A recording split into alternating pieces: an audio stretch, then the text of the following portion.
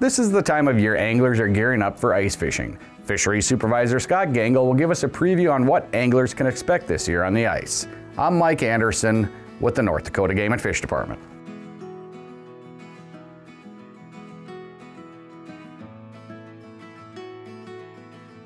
Scott, on an average year, how popular is ice fishing in North Dakota? Well, Mike, on an average year, ice fishing is actually pretty popular. We see about 25% of our anglers partake in ice fishing every year, compared to summer fishing. And that's an average, and it can vary quite a bit from year to year just because of the weather conditions out there and stuff. Last year, ice fishing was not very popular with the snow that we had on the lakes. Like you mentioned, Scott, last year, a lot of snow, started early, went late. How does that affect our fisheries, our lakes, with the heavy snow starting early and really not coming off until April? Yeah, the number one thing, again, is access, and we saw access was very poor from the beginning. The weather kind of moderated and stuff, and people actually, that's when we saw most of our ice fishing, was that 6-week stretch there in probably January to early February, because people were able to get out onto the lakes, the accesses could be maintained, some of the conditions were a lot better for getting out there. Then later in the winter, we started seeing blizzards again, and it just kind of put everything on pause again until the ice went off. And so access was the biggest factor last year. The second factor that those snowstorms really affected was our fish populations. When we have fish populations that are in lakes that are covered with snow, for the majority of winter, that's when we start seeing winter kill conditions setting in. And winter kill is just a depletion of oxygen under the ice. That's not uncommon on some of our lakes. We actually see that even on a good year, we see some winter kill conditions in some lakes. But last year was such an extreme winter that we had really poor conditions and probably more lakes than we've ever seen across the state. How did you replenish the fish populations in some of those lakes where fish actually did die? So what we do, our biologists do monitor conditions in the lakes, and in February they went out and monitored lakes for oxygen levels. When the oxygen levels are low, we kind of made a note of that and tracked those lakes into the spring. Come spring, we went out and did some sampling. We didn't get to every lake, but we got to as many as we could in short order, and it took us most of the spring and summer through a lot of our routine sampling. In places where we saw fish kills, we restocked them as soon as we could. And so if it was a lake full of walleye or pike, we may have put fingerlings in there from the hatchery this spring, or adults. Oftentimes we'll trap adult fish from other lakes, perch, bluegill, other panfish. We'll take adults from other lakes and put them in there so that they spawn in the lake, and then that'll replenish the fish population. So some of those lakes last year that had winter kill probably had some setbacks, but we're gonna get those back up and running as quickly as possible, and most of them did get fish already, so it'll only be a couple more years before there's catchable fish in there. A lot of the lakes that did winter kill too, I should say, were a lot of the community ponds, the fisheries that we stock with adult fish every year, so that those communities have fish to catch every year. And those ponds actually do winter kill quite often, so that's not a big surprise there. How about early ice safety? Let's talk, when an angler is ready to go out on the ice, they should make sure they take the precautions necessary. Ice safety is a big concern if you're going out on those early ice days. Make sure that you take some precautions. It's good to take a spud bar and check ice depths frequently as you're walking out. Make sure that you're not driving on it unless you know how thick the ice is. And it's always good to have, let somebody know where you're going to be fishing and take some ice picks. If you do fall through the ice, they can really help you to get off or get back up onto the ice. Just to take some safety precautions so let people know where you're going to be and be safe out there. That's another question that we get a lot from people is, do we monitor ice thickness, and do we have that reported anywhere? And that's a huge safety issue, and people want to know whether the ice is safe, but the thing that they have to understand is that ice can never be 100% safe. And we won't give you a false feeling of safety without providing or putting some of the responsibility on the anglers so that they are responsible for checking the ice thickness for themselves. Because honestly, ice can vary quite a bit from lake to lake, and even on some lakes, the ice thickness can vary quite a bit from one location to another, just depending on whether there's springs or shallow water or islands, sunken islands in places where they might attract a little sunlight. So the ice thickness can vary quite a bit on some lakes, and there's no way to really monitor that in real time that can actually give people a true safe sense of ice thickness.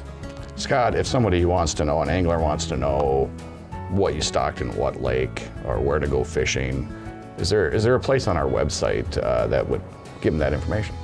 Yeah, our website is full of information for anglers who want to plan their fishing trips.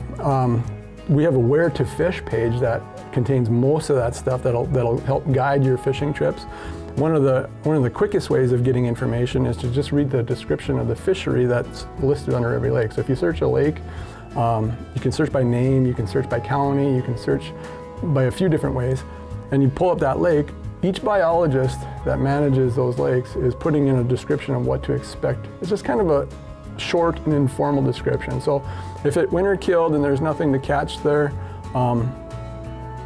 there should be a note in there. And the guys are updating that right now. So by the time people are venturing forth to go ice fishing this winter, that information should be pretty up to date. So that should contain a lot of the descriptive text from last year. Depending on how quickly we can get our data all cleaned up, our netting reports will be available too. So wherever we did sample a lake, and again, we don't get to every lake, but wherever we did sample, those netting reports should be available and up to date for every lake starting in about the early part of or middle of December. Scott, ice anglers target really three main fish species: walleye, pike, and perch. Of course, there's crappie, bluegill, trout, and other fish, but let's talk walleye populations in our lakes. What can anglers expect this winter? Well, I think people are going to see pretty constant walleye populations. I'm talking on a statewide basis. Things might vary from region to region, but overall, I think our walleye populations are doing really well. Going back to the winter kill discussion, we really didn't lose many walleye populations. Those fisheries that have done well consistently continue to do well. On a statewide level, let's talk our state fish, the northern pike. Northern pike are doing well also.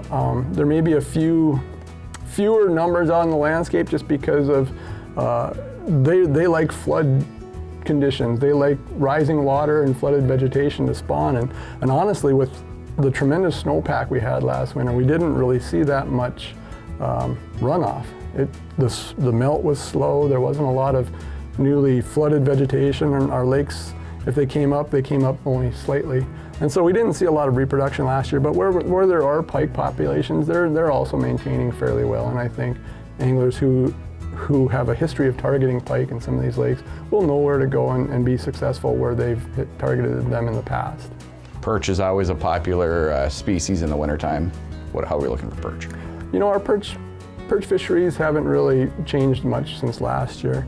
We do have quite a few still in the Stutzman County, Barnes County, those central North Dakota areas, but there's a lot of lakes with some perch in them, but there's not a lot of real sleeper lakes with tons of nice perch. But people can still go out and, again, check our website, look at the fish netting reports and the fishery descriptions out there, and you'll be able to find some perch lakes with some good perch fishing.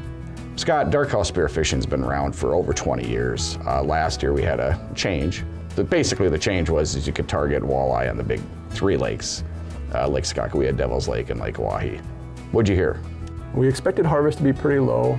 Every year we do a survey of dark-haul spears, and so we did ask them whether they harvested walleye, and there was some harvest last year, but it was very low, like in the hundreds, like a few hundred walleye were harvested overall in the entire state for the winter, on all those systems. So it, kind of like expected, it gave people an extra opportunity. Walleye aren't necessarily the most sought after species, but people are targeting northern pike, and they can see a walleye swim through the hole, and it gives them an opportunity to harvest that walleye.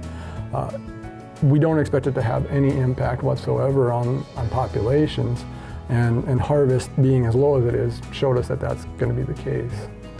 This is a good time to remind anglers that do want to spearfish, they need to register.